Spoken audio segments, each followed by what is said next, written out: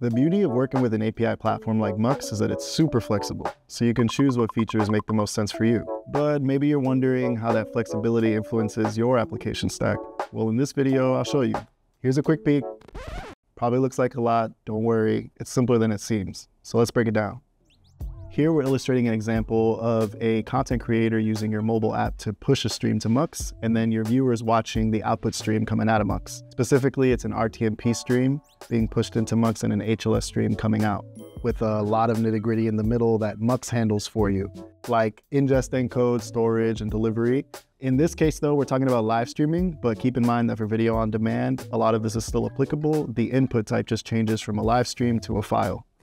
In this particular instance, we're making use of the live ingest health metrics feature, where Mux pushes information about the network stability to the content creator so that they know how well the stream is making it to Mux. On the output side towards the bottom, we have the HLS stream going to your content viewer, and that includes your video, audio, and captions. And a great feature we have is auto-generated captions in case you don't have your own captions for your content. Now that you have the HLS stream coming out of Mux, you still need a player to actually render the content and view it. This is often a piece of the puzzle that's overlooked. The good news is though, we have Mux Player, which comes fully integrated with Mux Video and Mux Data.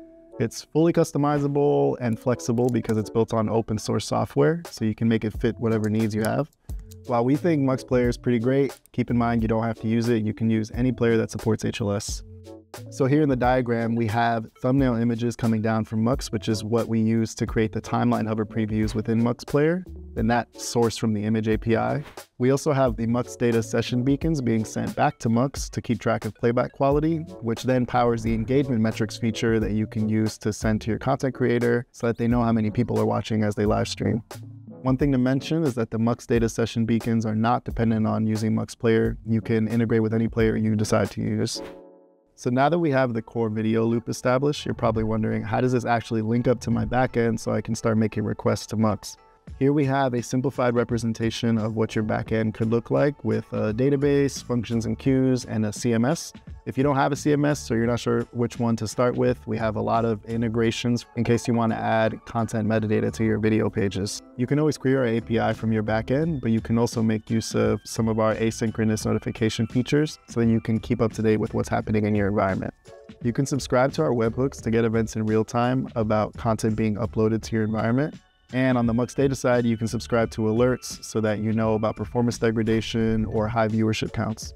Say you have your own analytics stack that you prefer to use, you can make use of the Mux Data Streaming Exports feature, which lets you push viewing sessions to your own infrastructure as soon as they become available.